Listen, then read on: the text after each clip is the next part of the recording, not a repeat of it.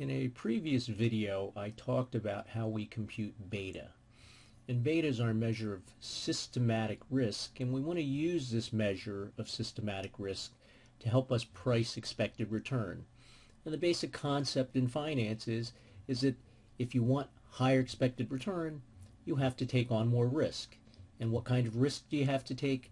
You have to take the risk that can't be diversified away, or what we call systematic risk.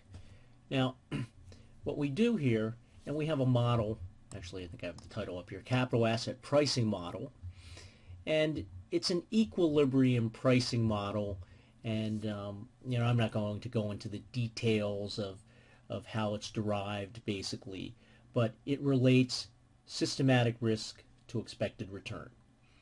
And so how do we, it's going to turn out to be a straight line relationship between risk and return. So how do we get a couple of points on our line? And this line is what we're going to call the security market line. Well, let's look at our graph here. Well, okay, here we have the origin. Well, 1 point, in order to draw a line, we need 2 points. One line, or 1 point, is going to be where the risk-free rate is, because the risk-free rate doesn't have any risk, no systematic risk. It's the y-intercept term. So there we have 1 point. Okay, another point we can have would be where the beta for the market is. We know what the beta for the market is. It's going to be 1. Beta is normalized so that it is it's going to be equal to 1. A beta greater than 1 means you're less volatile than the market. A beta greater than 1 will mean that you're more volatile than the market. So what's the return for the market? Well, up here we would have, there's some expected return for our market. And so now we have 2 points. Let me see if I can draw up from here and get one more point, right? That would be my point right here. Maybe I can draw that a little darker. All right, so let's connect the dots essentially. I go from here, and I'll make it a different color. If I connect this with this, I have what we call the security market line, SML.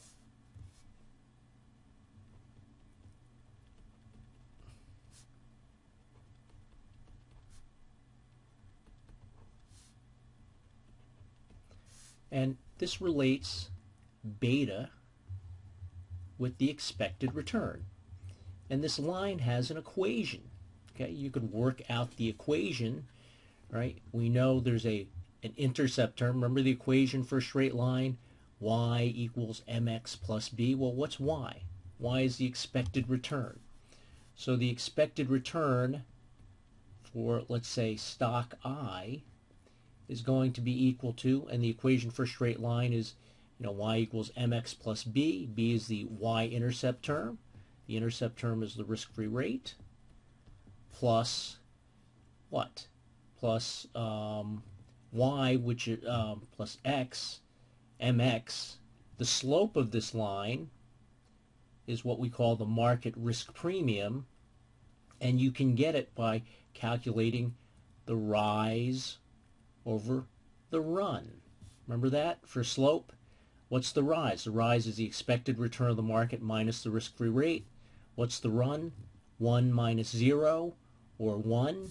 So the slope here, what we call the market risk premium,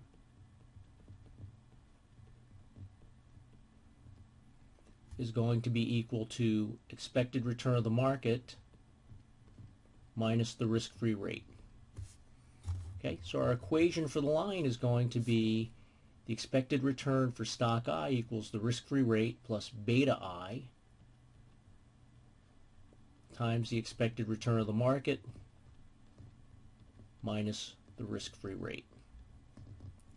Okay, and the beauty of this line, this equation, is that in equilibrium, everything should lie on the line. What does the line tell us? The line tells us if we know what risk you're taking, this is the level. If we draw up to the line, so if we take a point here, and I'll pick another color here, and I draw up to the line,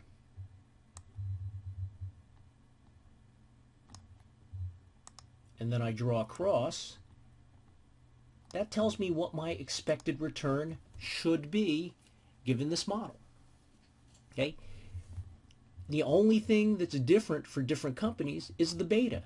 The expected return of the market is the same for all stocks. The risk-free rate is the same for all stocks. So the only thing that matters is beta. If you have a higher beta, so let me pick a different color here. I pick a stock with a higher beta. Okay, this is above 1. And I draw across. What do you see? You see that we expect a higher expected return, right? Bigger beta means bigger expected return.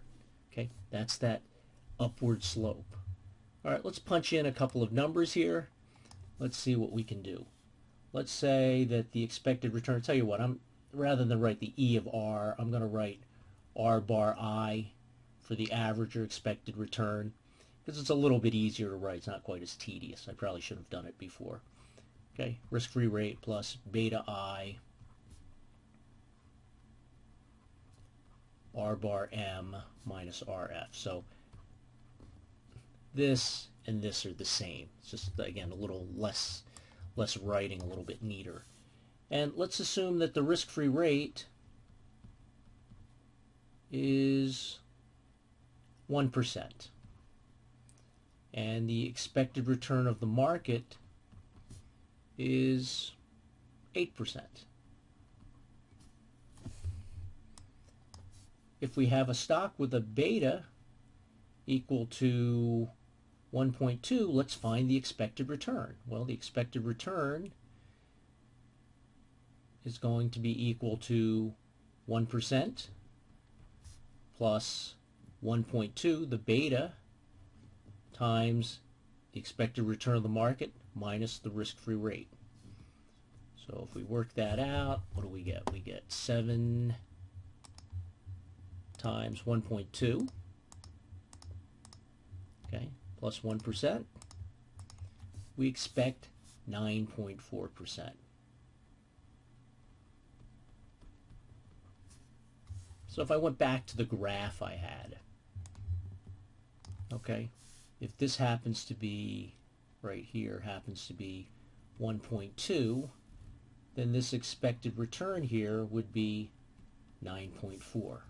Okay, this beta would be 1, and the expected return of the market, if I had drawn up there, would be 8%. The risk-free rate here would be 1%.